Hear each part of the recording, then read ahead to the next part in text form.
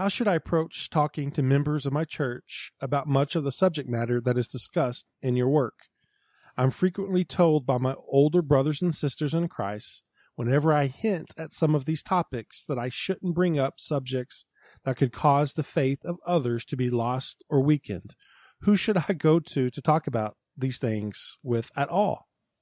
So I'm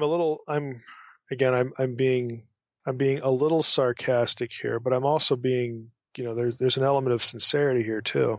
I don't know how it would harm the faith of other people to know their Bible better.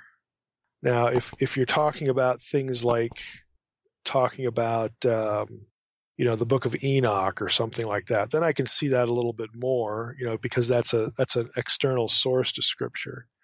But for the life of me, I really don't understand how, walking up to someone and saying, hey, let's devote ourselves for a month to studying Genesis 6:1-4 and seeing if the sons of God and the Nephilim, were like just normal people or something beyond that. How does that harm someone's faith? Faith in what? I mean, if you're linking the gospel to stuff like this, you've got bigger problems than Mike's book. Then you don't understand the gospel, period.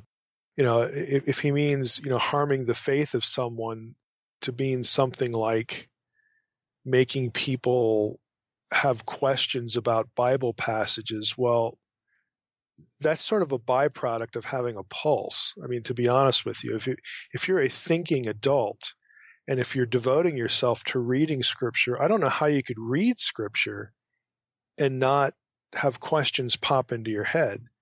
Because the alternative to that, if questions never pop into your head, then it's like saying, well, everything in the Bible that I'm reading here is self-evident.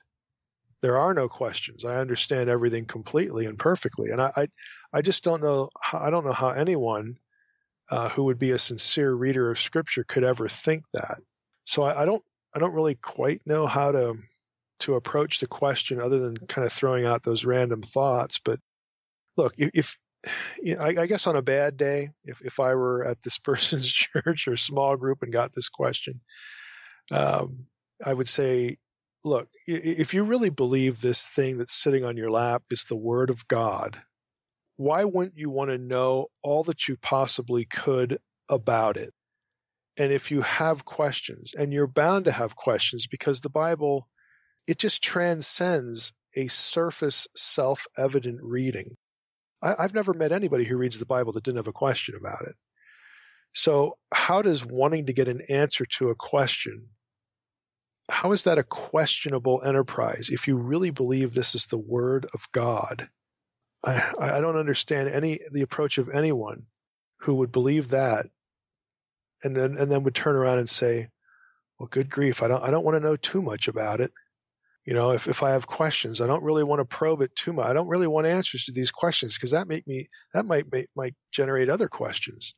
And I don't really want to know too much about the Word of God, do I? I just don't get it. I don't get the whole approach, the whole premise, the whole mindset.